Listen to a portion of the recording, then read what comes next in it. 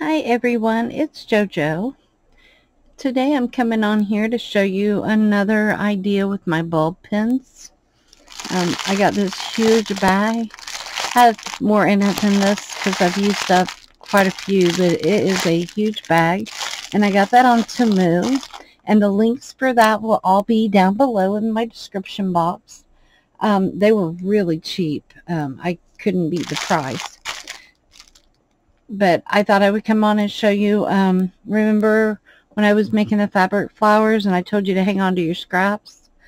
Well, one of the things that I like to do with my scraps and a few beads is to make some little dangles. So even the small scraps, even these, that looks like a little butterfly. So it just depends on how they're cut out to what they look like. Here's just a little fabric dangle that I've already made to hang off of a book page. You can add bling to it if you'd like. So what I'm going to do is I'm going to start with orange. So I have some orange pieces here. I have these like little rock beads. So I'm going to, if my grandma eyes will see these holes, I'm going to attempt to put this on here. And then I like to take my my fabric and get some bigger pieces over here. So you can use anything that you want. You don't have to even trim it. But I like to take these and put them at like a little bit of an odd angle. See, I'm an enabler. I teach you how to use up your tiniest scraps. But I'm just going to poke this on here and put me another, couple pieces. I don't care that they hang out at an odd edge. That makes it even better. I'll put some stripe on here too. I'll just cut these down. Put this one at kind of an odd angle. I don't really want it completely even. It's just my preference. Let me put my little rock down there, my rock bead. I'll add another piece. Add one of these. Add another like little rock bead.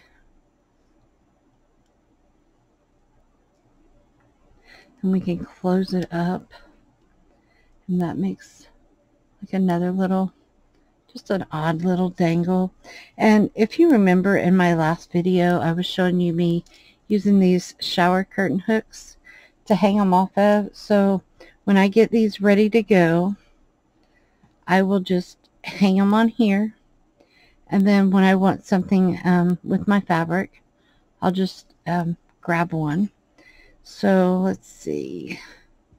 Use this red. I think I'm going to cut it this way.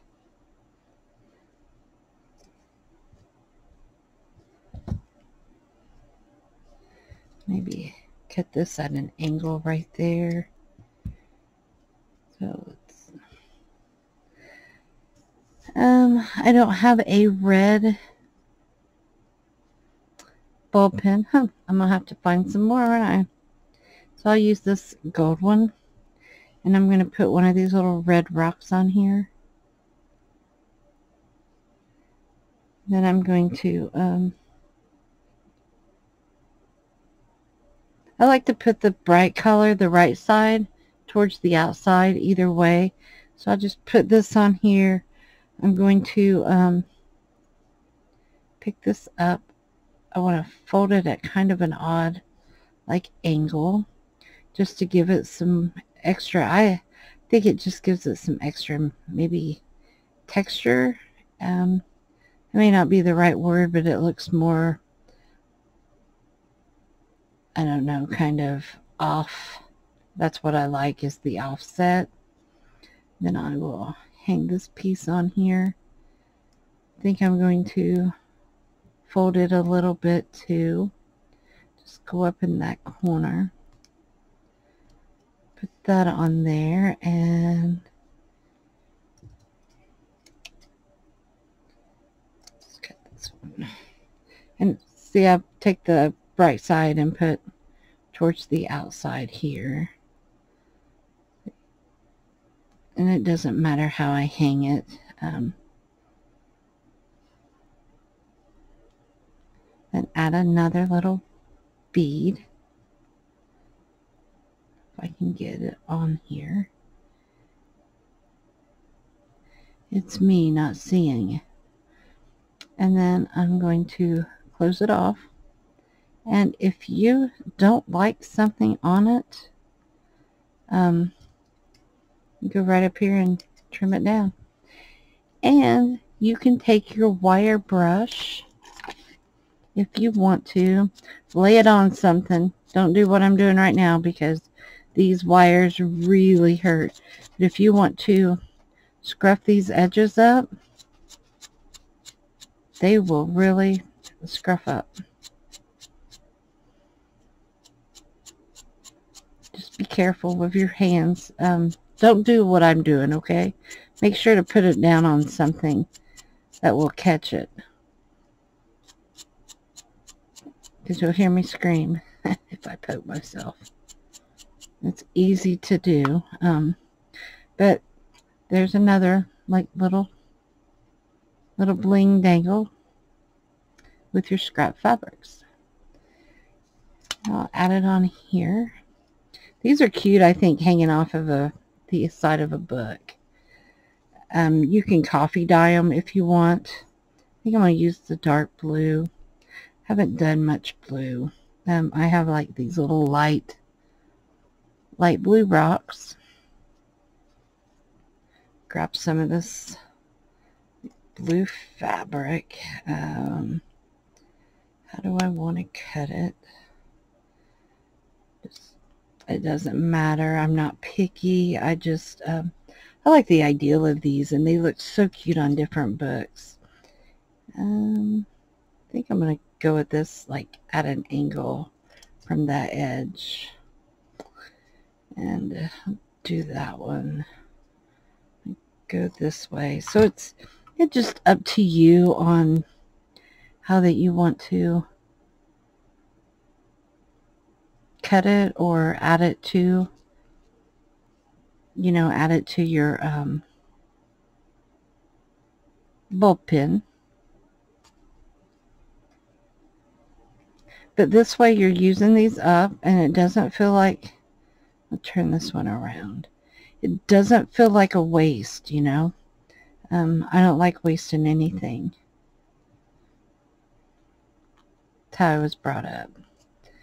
But yeah, I kind of like this. I'll add another piece here.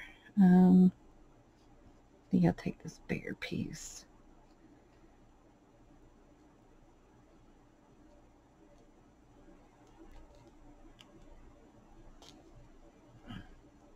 Okay, it went on there. And then another of my little rocks.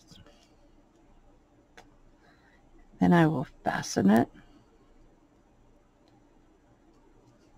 And again, I'm going to play on the, I don't like the way that those edges just kind of flop up there. I can just clip those off. And then just, some of this fabric doesn't fray as easy as the other. So if it's not going to fray easy, I'm not going to force it. I don't have my mat in here with me.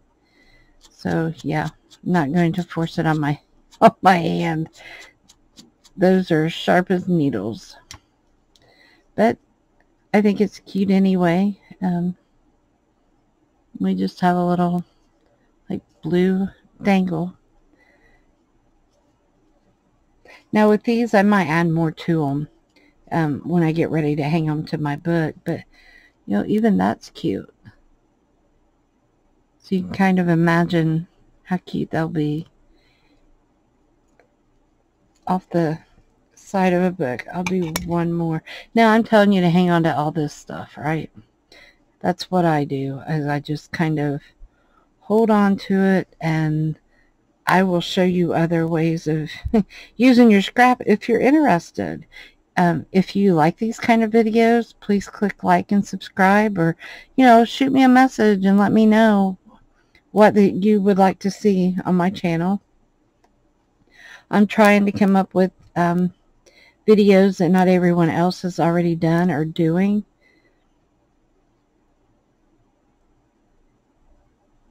Let's see, I'll go in half. I'm not sure how I want to do these, but I don't want to think about it, because if I think about it, it will be a disaster. I like the odd shape of the stripes too, so I'm just going to cut those. Oh, look, I flipped that bead right off there. I'm just going to fold these. I don't make them even. That's what I mean by an odd angle.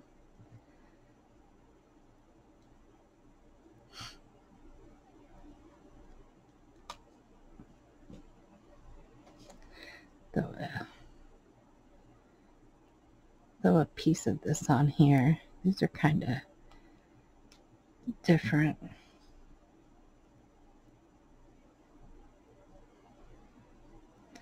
See, I got that one going that way. I think I'll make it go this way this time. And I don't even have it lined up. And a piece of this, right like that. And then put another bead on here. Let me close it, or I'll be flipping the beads off. I think I'm just going to cut these a little bit right there.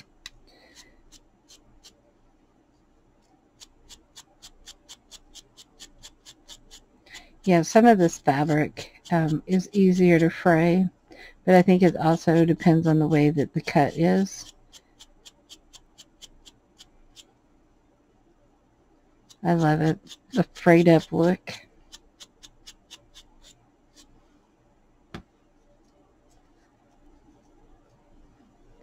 So there you have another one.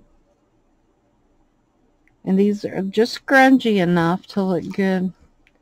Look really good on the books, and they look really good hanging on the little shower hook.